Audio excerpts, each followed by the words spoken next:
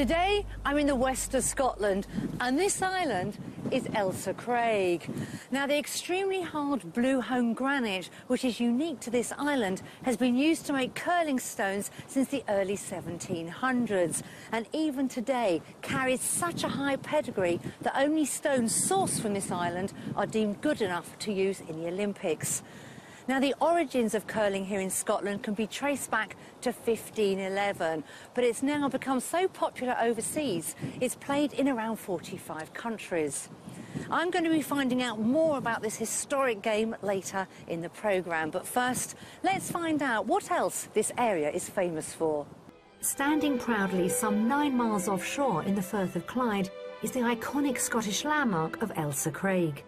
The rock covers over 200 acres, and geologists believe the crag was formed from an extinct volcano over 500 million years ago.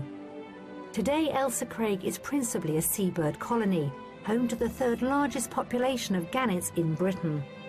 With Fiona and Jackie's passion for animals, earlier in the week we sent our wildlife enthusiasts to the old fishing port of Girvan to meet Paul Tarling from the RSPB, who monitors the colourful varieties of breeds on the island. And by far the best way to appreciate the spectacular sight and sounds of the seabirds is to take to the water. This is the north side of Ailsa Craig, and this is where the main colony of birds are. There's 20,000 and more gannets up on the cliffs. All the gannets have got a 6-foot wingspan. They really are quite amazing.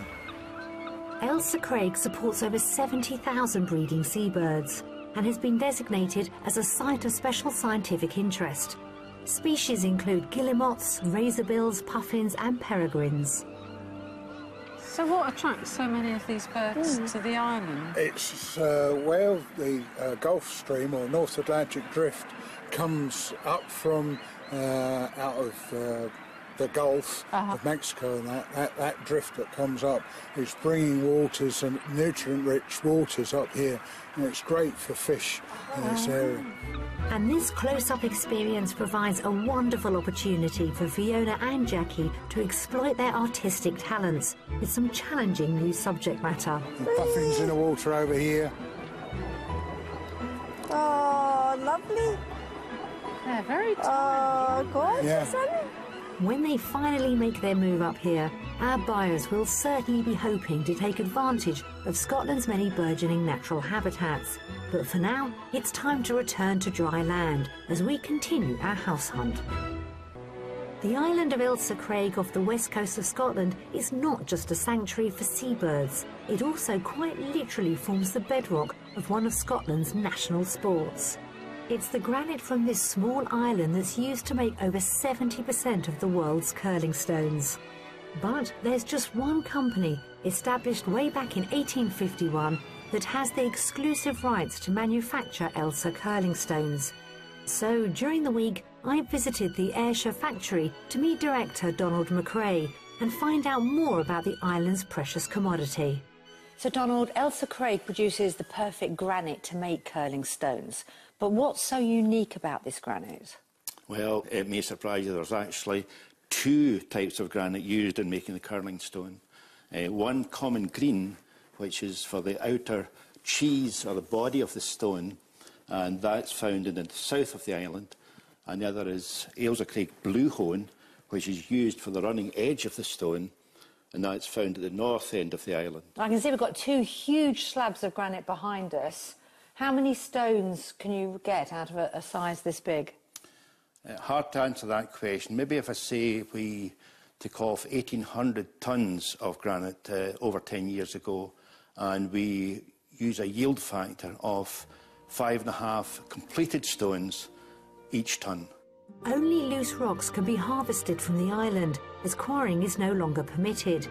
And once the rocks are transported to the factory, diamond cutters bore through to create each stone, which is then shaped, polished and fitted with a handle.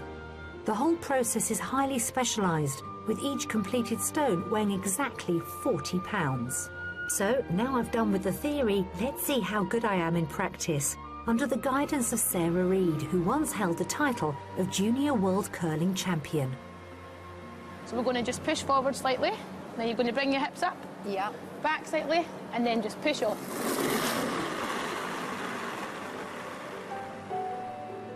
After a demonstration from Sarah, it's time for me to have a go.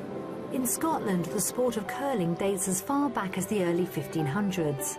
It's a game of skill and strategy rather than speed and strength, so can be played by all ages and involves two teams sliding their stones towards a target whilst trying to knock their opponent's stones out of the way. This is looking good. You're going to take that I'm one going to out. knock your stone out. Oh, Yay, well done. I've knocked you into the middle. It's a really good shot. Oh, I'm pleased with that one. That's good.